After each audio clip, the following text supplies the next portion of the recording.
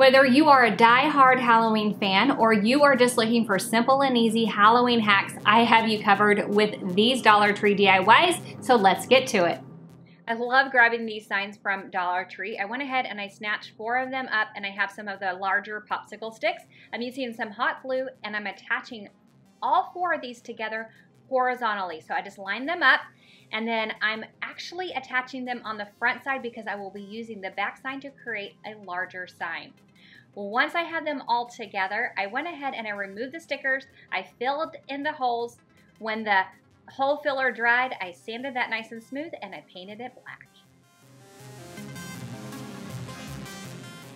This little wooden skeleton might be my favorite thing that Dollar Tree is carrying this year, so I had to grab 3 of them. I'm doing the whole hear no evil, speak no evil, see no evil.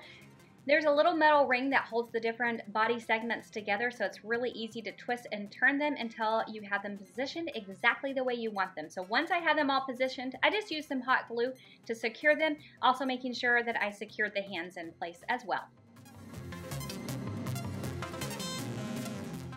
And just for a few dollars, you have a very fun and cute Halloween sign. Isn't it adorable?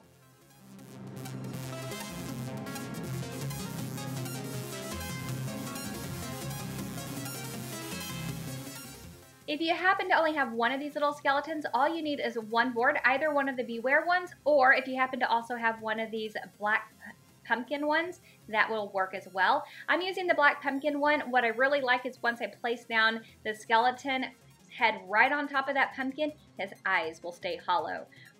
I'm using hot glue to secure him down and positioning him as I go and giving him kind of like a dancing vibe. So I wanted it like one hand up, one hand down, his hip sticking out. I just thought that would be really fun and cute. Once I had him secured down, that was it. Super fun, super easy, and super fast. So I snatched up one of these white Dollar Tree candles and some of their wooden Halloween stickers. I grabbed the 3 black skulls right out of there, and I wanted to place them vertically on the candle. To really secure them down though, I'm using some hot glue. That way I know that they will stay on well past the season. I absolutely love it, and it only took me a few seconds.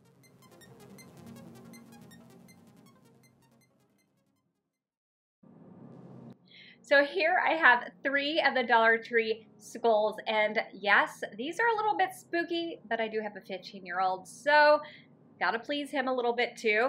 And a plunger. I'm only gonna be using the wooden handle that comes with this with a utility knife. Now to stack these, all I'm doing is cutting an X and then pushing that plunger handle straight through. Now for the one that goes in the center, I have to place an X or cut an X on the bottom and on the top. And then you can just push that right onto that plunger stick. And then I went ahead and I did the same thing with the very top one. Now there's a little bit of room still, so you could actually add a 4th skull, or you can just leave a little extra room on the top and the bottom. I only had room for 3 because I'm placing this inside the lantern, as you see, and I love it. I think it looks so good. I just recently made these lanterns. I'll make sure to link that video for you if you want to check that out. But isn't it darling? A little bit spooky, but perfect. If you live in a warm place like I do and you cannot light a fire in the fall, you can place a couple of the skulls in your fireplace like I did. I think this looks so good. These little ghosts make the perfect garland, and they're not spooky, so great for those of you that like something a little bit more fun for Halloween. So along with that and some wooden stickers, I'm just going to be grabbing the boo, removing the mouth and eyes. They just pop out super easily. To make sure that the boo stayed on the ghost really well, I did use some hot glue, and now I know that it's not going anywhere. Now with the other ghost, you can remove like the eyes, the mouth, and then there's some other little parts you can remove, and you can decide which ones you want to remove parts on and which ones you don't. I kind of just did a random pattern. Now to hang this, I am using some of the Dollar Tree beads.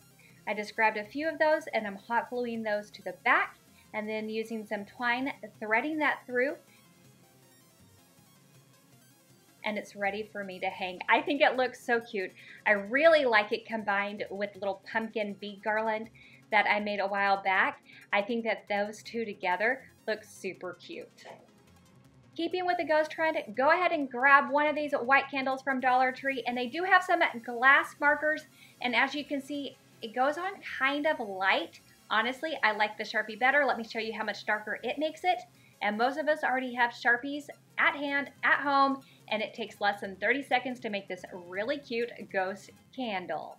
All you're doing is drawing 3 ovals and coloring them in. Easy breezy, and isn't it darling?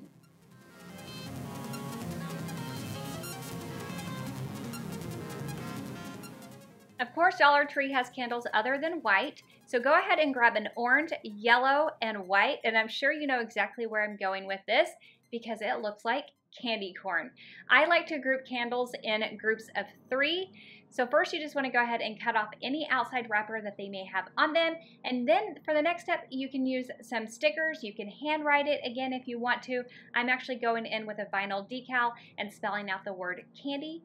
That's simple and easy, and I think it's really cute.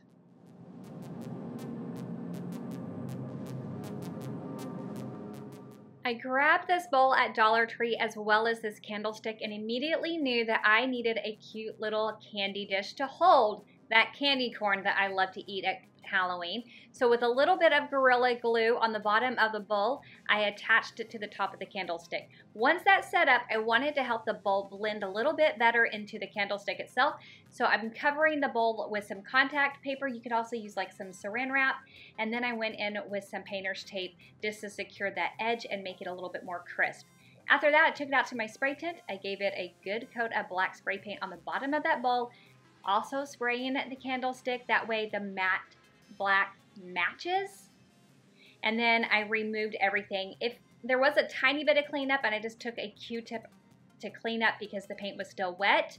But look how cute my little candy dish is. Let me tell you, keeping candy corn in to get a picture of this for you was a little bit difficult. My whole family kept reaching their hand in, so the bowl is only half full.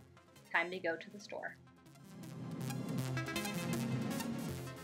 One of my favorite things to do is to take pumpkins that I've picked up in the past that I'm no longer using and give them some fresh life. These Dollar Tree pumpkins are perfect for that. So I hauled them out to my spray tent with some black spray paint, gave them a nice solid coat, and now they are perfect for my Halloween displays as kind of like filler pumpkins. What's great about this is I already had all the supplies on hand and I didn't have to spend any extra money. I love the fall pumpkins with the yarn. I actually did one in this video and I just thought it was the cutest thing, so I wanted to make one for Halloween too. I took my utility knife and I'm cutting a hole on the top and the bottom. Thanks to you guys for the tip on cutting a hole on the bottom as well.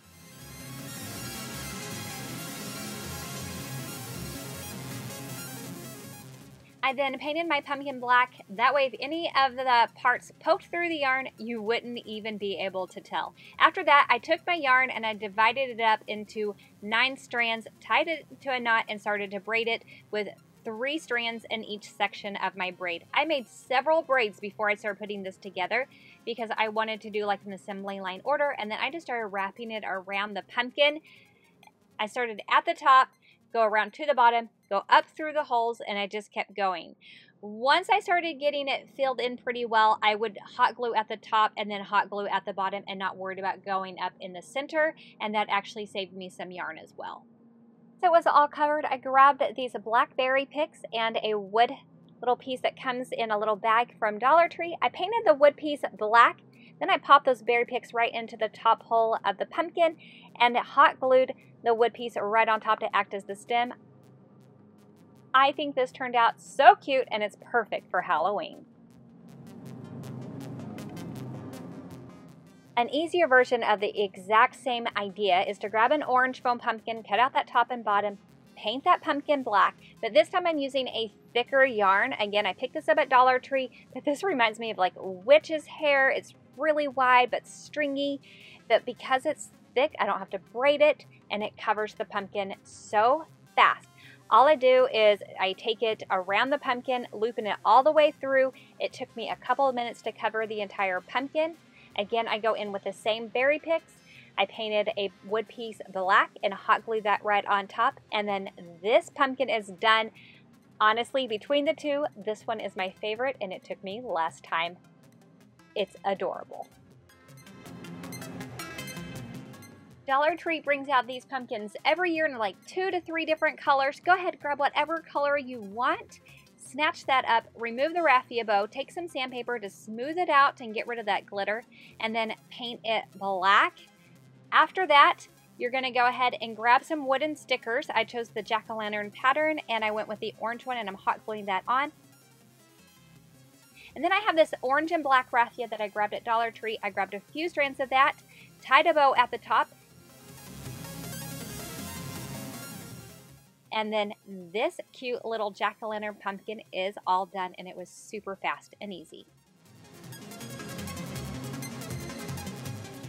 One more quick and easy candle project for you. This time I'm grabbing 3 of those black candles and using that same black and orange raffia. Go ahead and grab a few strands of that, wrap it around the 3 black candles, then take a few more strands, tie off a bow, and then hot glue it onto those previous strands. And that is it. It just adds a nice little pop of black and orange to put in the mix of your decor. I love it, and it was easy, and it took me a few seconds.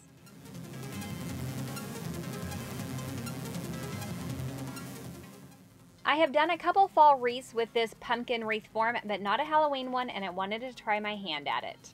So on the bottom, I'm using some black mesh and some chenille stems to hold it all together. So to start off with, I cut the chenille stems, I bend them, and then I cut them right in half. And for the black mesh, I'm taking it around a 6-inch piece of cardboard, wrapping it all the way around. When I get to the end of the roll, I hold it tight on one end, and I take my scissors and I cut that one side, and then I grab the side that I cut, I hold it tight, flip it, and cut the other side, and that is how I get my strips of mesh. Once I have all my mesh cut, I then individually roll them and tuck them in my fingers to hold them. I do 3 rolls, and then half of a chenille stem, I put that around it, twist it, only a couple of times, and that is how I hold my little bundles together.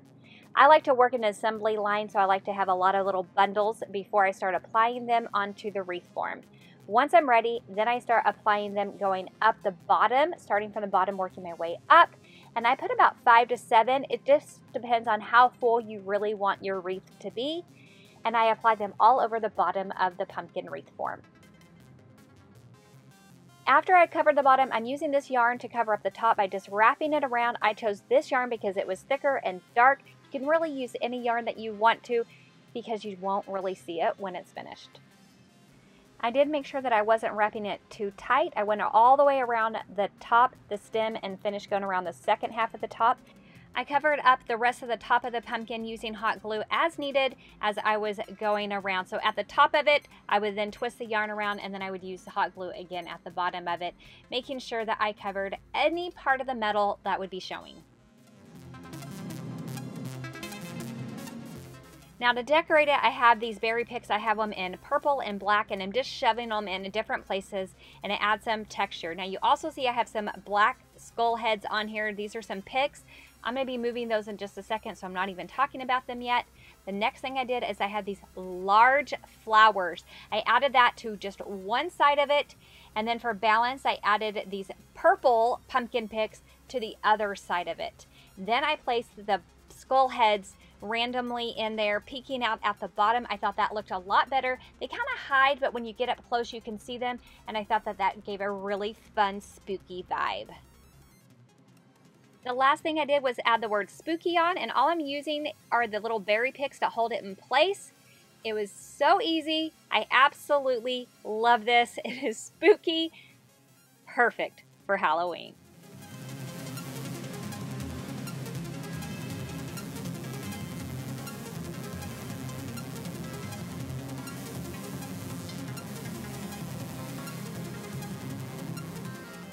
Dollar Tree always has placemats, and I grabbed 2 of them, and I have these black felt cats. So to start off with, I am taking my hot glue gun, and I'm taking it all the way around the edge of the 2 placemats, making sure they are both facing outwards. And I just went around 3 edges, leaving one side open. Then I hot glued 2 of the cats facing each other to the very front. After that, I took a little bit of polyfill, stuffed that as much as I wanted to make sure it was nice and fluffy, and then finished it off adding some hot glue to the last little side that I hadn't closed off, and now I have a cute little Halloween pillow. Isn't it darling? And it was only a couple of dollars. Here's some more Halloween fun for you to check out. Thank you so much for spending your time with me, and I'll see you in the next one. Bye!